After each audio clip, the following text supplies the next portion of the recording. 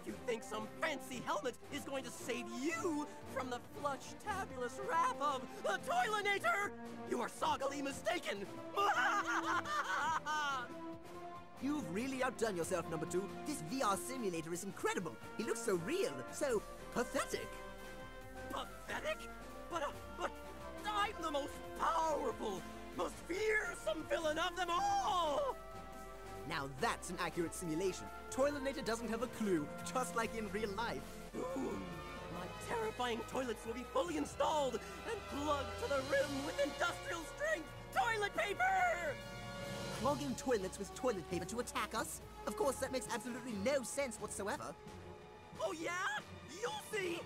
Even jiggling the handle won't stop the overwhelming overflow of raw, stinky sewage! Soon the kids next door treehouse will become the kids next door outhouse!